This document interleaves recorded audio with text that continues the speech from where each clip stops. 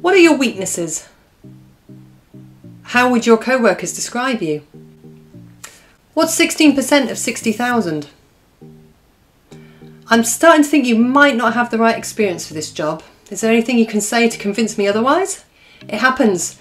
You're sat in the interview nervous about whether or not you're going to make a good impression, and then bang, out of the blue a tricky question is thrown at you. And under the pressure of it all, trying to scramble around for a suitable answer leaves you like the proverbial rabbit in the headlights.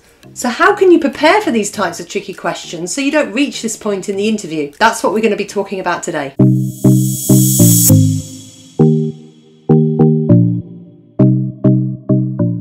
Hi, I'm Vicky Sherwood, author of the Biomed Ballast blog and host of the YouTube channel where we discuss all things career related for STEM professionals working in academia and beyond. What you're going to learn about today is how to answer those tough interview questions that can unnerve even the most confident of interviewees.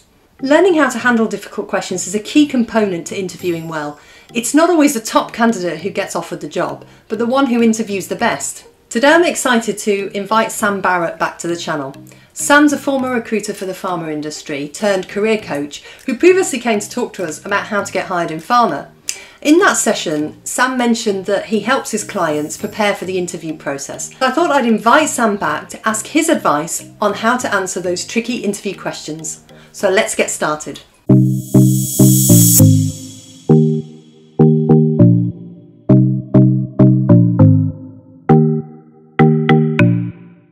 No, thanks a million for having me back. I really do appreciate it. I love chatting about this stuff with both yourself and your audience. One of the things that I found when working specifically with pharmaceutical candidates across the board, regardless of background, whether that be industry, academia, or what have you, or from grad all the way to C-level exec, the ability to tackle open-ended questions was a bit problematic. I found that it was typically because there was a lack of structure, clear path forward to answer those kind of questions, and people tended to get lost in their answers. There is no right or wrong way of approaching these. They're just a better way and a not so good way, but you can't actually answer these questions incorrectly, so do take heart in that. So there's a four-step process that I always say to my people whenever they're interviewing for these kind of questions, and the first one is either agree or disagree with what's being said. State your opinion. You agree with something or you don't agree with something. This serves one of two purposes. So the first purpose is you're stating your opinion, which is always a good thing when asked about these more open-ended questions.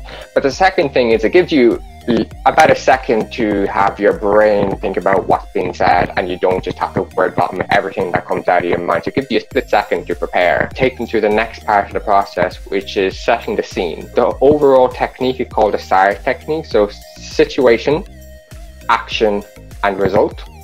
So after you've agreed or disagreed, you set the situation. So this is almost like you're setting the scene as if it was the start of a story. So you're setting the scene, you're explaining what's happening in said situation. So this may be a case of in academia, you might have a specific deadline for a research grant. You may have conflicting interests at the time. There may be other stuff going on in the background. You maybe have to give lectures. And so you have this conflict being built, where you have to be able to manage your time. So this is what you're explaining to the interviewer. Next, and this is probably the longest part of your answer, will be the actual actions you have taken to solve said problem. This is where you really get into the nitty-gritty of the details. You go into the time and dates of when you got things done, who you interacted with, what you went and did. For example, if you had a research paper that was due, who were you interacting with, what did you actually set out to get done, and when were things done. So once you've gone into the intricate detail, and the more specific the better, you then move on to what are called the results. So this is the culmination of all your efforts. So you've set the situation, and then you've delivered on your actions. Now you want to move on to your result, the shortest part of your answer, but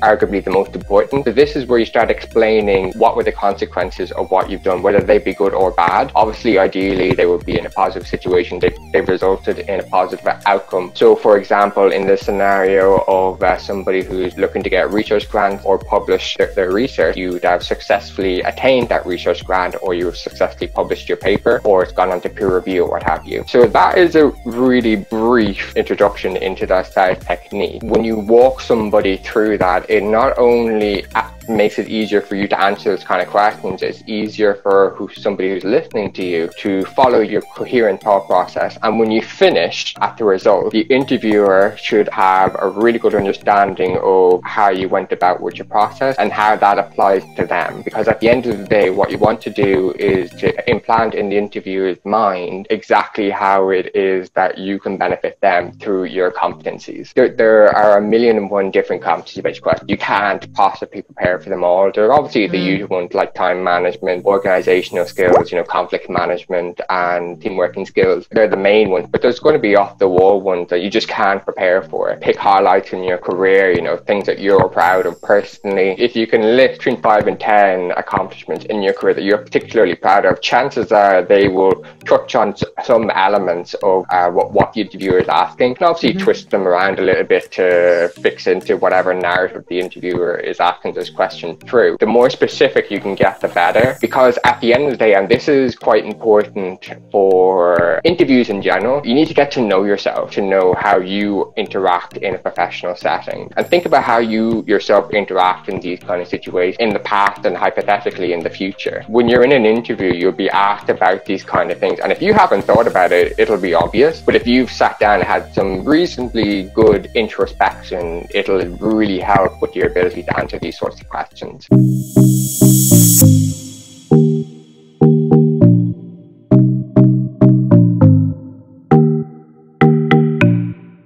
One of the things that you really need to be aware of when you're dealing, especially if you're dealing with transitioning from academia to industry, is at the end of the day, industry is all about the bottom dollar. It's all about making money. It's not necessarily about publications, prestige or anything like that. They're private companies and businesses, and they're there to make money. So what you need to think about is when you are talking about these different accomplishments, you need to be able to translate them into quantifiable results. They need to be able to translate into dollar signs, essentially. You need to really be aware of the commercial value of what you're doing. When you're talking about the results part of your SAR technique, it's very important that you can frame it in that light. For example, what I would focus on if I were in academia would be definitely, going out sourcing money for labs. I know there are some people who are very heavily involved with that. That's quite commercially valuable, somebody who's able to see the bigger picture. As somebody who maybe just finished their PhD or somebody who may be in a lab for a couple of years, it is a little bit trickier. I think in that case, you need to focus on what you do in the lab and your awareness of how that can translate into the bigger picture. So just again, taking another example, documentation, being able to understand that when all this documentation is done and it's done properly and there's no mistake, that can then translate into a smooth process, which again increases the company's profits.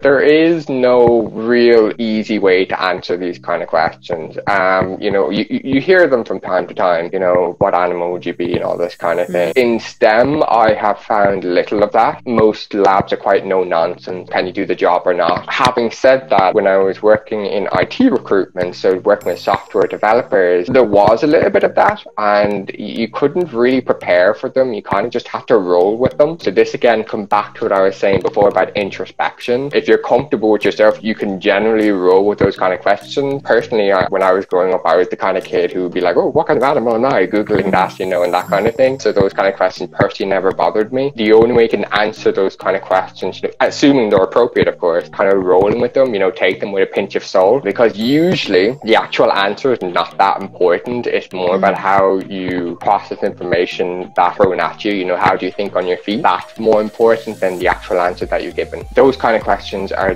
definitely designed to get your critical thinking, get your creative thinking going as well. Especially if you're in industry, problems happen all the time, and sometimes you don't have protocol in front of you. You just have to be able to react quickly to what's going on around you, and you have to be able to think on your feet, and that's usually what those kind of questions are designed to do.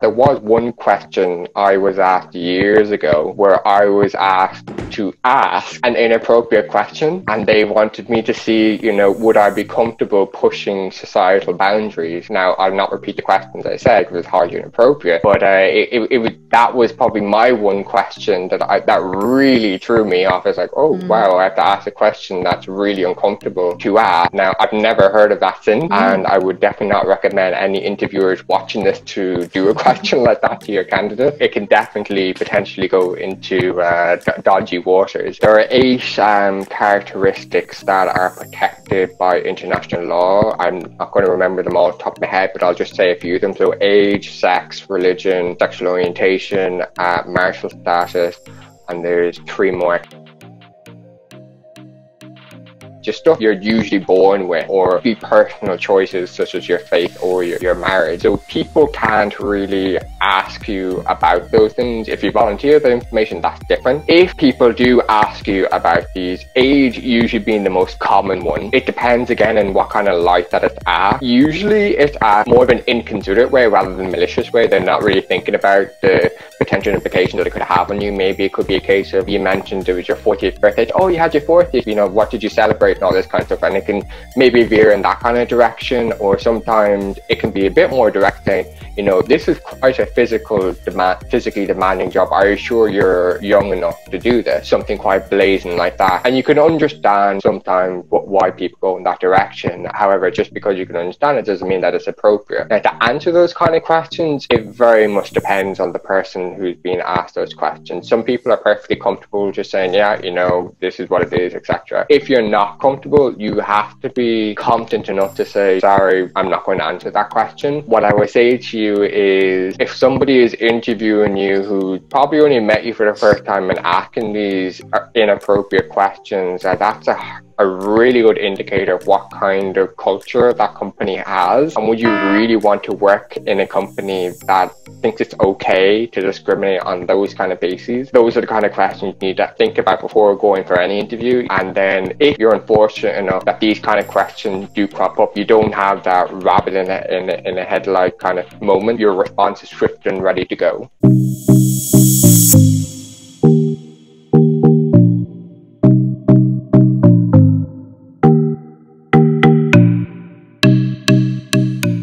Usually what I say to people is make it about the interviewer. One of my personal favorites is, what do you like about working here? What are you passionate about? When people ask it, they usually get surprising answers back, and they find that it either makes or breaks the whole interview for them. Usually makes it for them rather than breaks it. You kind of get a more human side of the interviewer, especially if you're dealing with who could potentially be your line manager. You get a really good insight to what they value. I was doing some interview panel work, sitting in, I was helping a client do some interviews with candidates. I did some interview prep with some of those candidates, and I said, what I would recommend is just ask what you like about working there. And they really liked what they heard, when I went back and got feedback from the candidates. That is definitely one question I would always ask. Another thing, if you want something maybe a little bit more aggressive, if I'm offered the job, what do I need to do to succeed in my first month, 3 months, and 6 months? Planting that in the interviewer's head, oh, okay, this person's serious about this. Well, you need to do X, you need to do Y, you need to do Z, and then go forward from there. What these questions at the end of the interview are designed to do is not only to get the interviewer to open up a little bit, but they usually add more tidbits of information that you wouldn't ordinarily get. They may say, for example, in 6 months' time, we have a conference that comes up annually. You would be an important part of that. And then say, oh, tell me more about the conference. And then it goes on from there. So you usually find out little bits of information that way. Good question to finish off on is, has there been anything that I said that you want me to further clarify? So it gives them the option to say, oh, you mentioned this, tell me more about that. Or it's like, nope, that's it. So that just kind of helps close up the interview and just kind of gives it a nice clean break.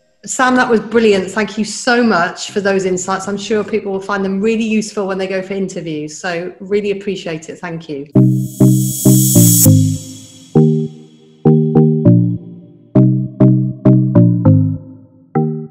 Sam provided some really helpful advice there on how to answer some challenging interview questions, which I'm sure will help you improve your interview technique in what is currently a tough job market. So let's just recap on a few of the things we've learned.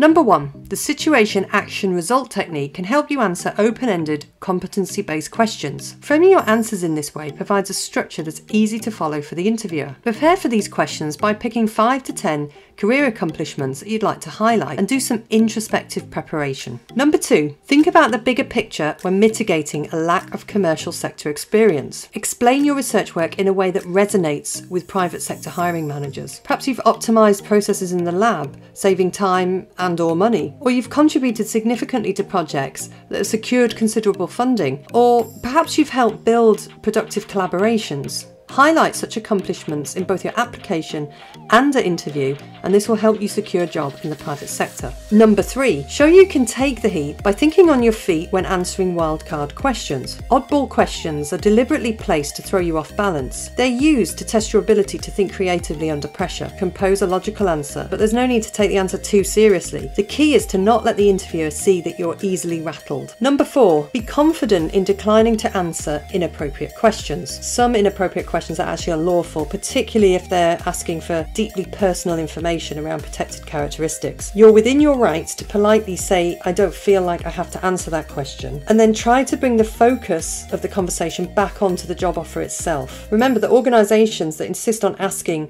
such inappropriate questions might not be such a good place to work. Finally, ask the interviewer questions to help you learn more about the role and make you look good. A professional interviewer will give you the opportunity to ask questions, which usually happens towards the end of the interview. Ask things that provide you with useful information and that show your interest in the company and the job. Things like, what do you enjoy about working here? Or what would you expect from me in the first 3, 6 or 12 months in the role? A good closing question to ask is there anything you'd like me to clarify about what we've discussed? And that's it. This will help you prepare to answer difficult questions so that you're not left floundering in interviews. And if you've got any questions of yourself, please leave them in the comments below. And likewise, let us know if you've used this advice in your next interview and how you got on. Best of luck for those interviews. If you've enjoyed this content and you want to learn more about some of the things you can do to help you secure a job after your current academic position while still positively affecting your research work, then head over to my site. I've got a free download that can help you with this and offers some great suggestions for you to prepare for a job in industry after your current academic position.